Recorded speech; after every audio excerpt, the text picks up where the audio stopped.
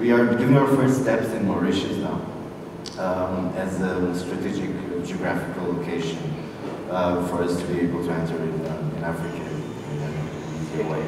We're dedicating some funds to invest in startups, mainly in Nigeria. I've been super impressed with the startups that I've been seeing here in Gitex. Very nice ideas, very motivated entrepreneurs. We are looking at opportunities to grow. Basically what we do as a venture capital firm, instead of providing only a pile of cash, we also provide operational expertise and teams on the ground.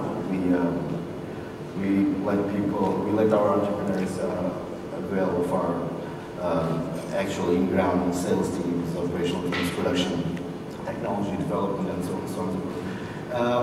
It hasn't been a challenge, as I was supposing, to start working in the continent, and